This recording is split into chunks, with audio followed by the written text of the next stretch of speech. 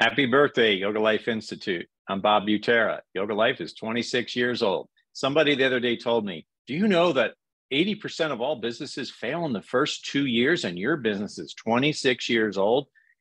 And I said, well, yes and no. Yes, it is 26 years old, and we're very happy for all the people that have studied with us, who teach with us, who carry out the mission of educating people and helping them live healthier lives. But we're not a business.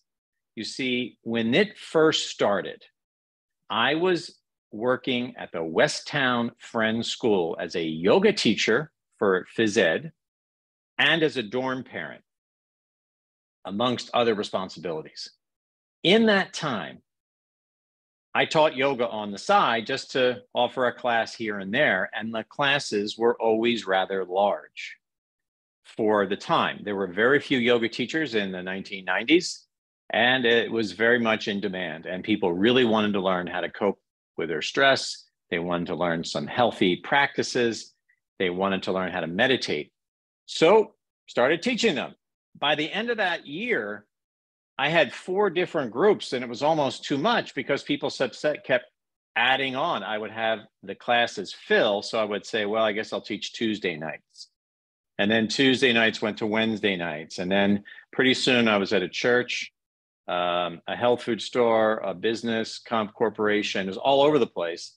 And it came to the point where a chiropractor, when I got kicked out of the health food store for having too many people, he then said, look, Bob, you have too many people for our chiropractic place. Even though we have a nice room for you, it's not worth our time to rearrange furniture.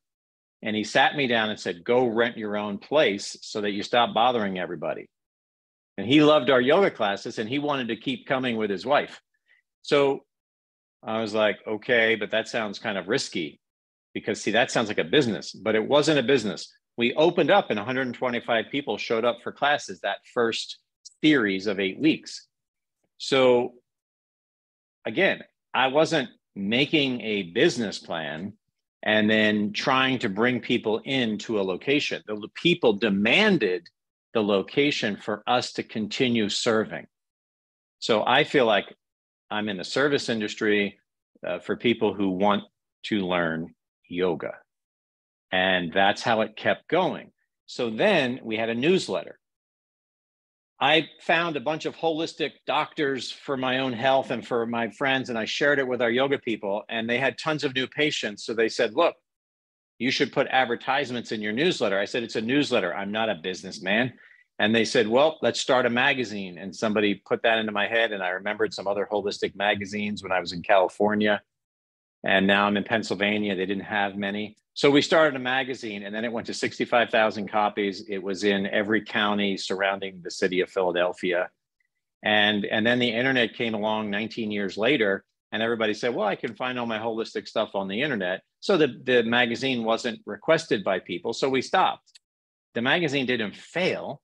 It just wasn't needed. So then we put our time into training yoga teachers. Well, that was very early on, actually, because people said, I'd like to teach. I want to learn how to teach. Could you show us how to teach? And I had already shown many individuals in a private program. So then we started teachers training. Now there's 1,000 graduates or more if you count some of our satellite centers.